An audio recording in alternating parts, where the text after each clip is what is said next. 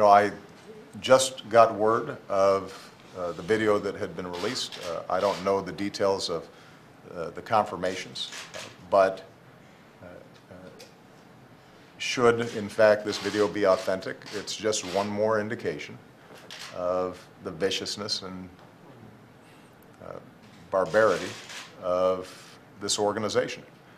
And it, I think, will redouble the vigilance and determination on the part of a global coalition to make sure that they are degraded and ultimately defeated.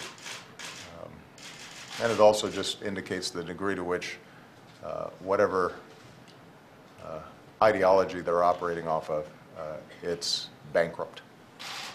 We're here to talk about how to make people healthier and make their lives better. And this organization appears only interested in death and destruction.